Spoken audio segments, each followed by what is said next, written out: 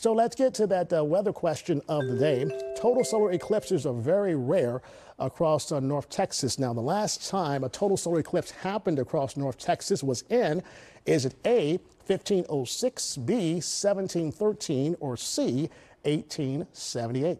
Well, you would think with all the talk of the eclipse recently, we would know the answer to this. Right, that's what I thought. I'm going to guess C. I'm guessing C as well. C, B, and C. And the answer is 1878. Nice. Actually, that happened on July the 29th of 1878. And folks, if you missed the one on April the 8th, the next one, if you go back to the screen, is in 2345.